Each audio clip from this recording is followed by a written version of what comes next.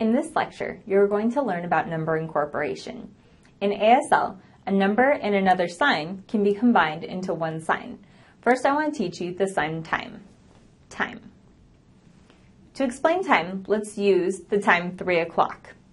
When you're assigning time, you will assign the number with your dominant hand, in this case 3, touching your non-dominant wrist, like the sign time. The dominant hand is then brought up into neutral assigning space.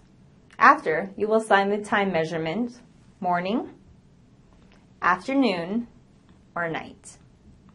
Let's go through some examples. 2 in the morning. 2 in the morning. 4 in the afternoon. 4 in the afternoon. 10 in the evening.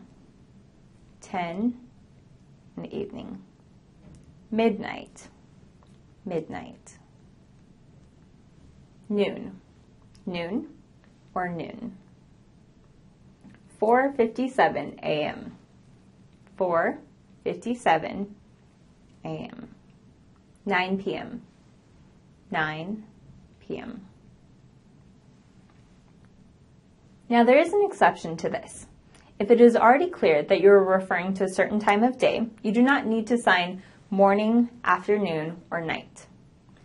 Furthermore, if it is already clear that time is being discussed, you do not need to sign the number on your wrist to indicate time or the signs morning, afternoon, or night.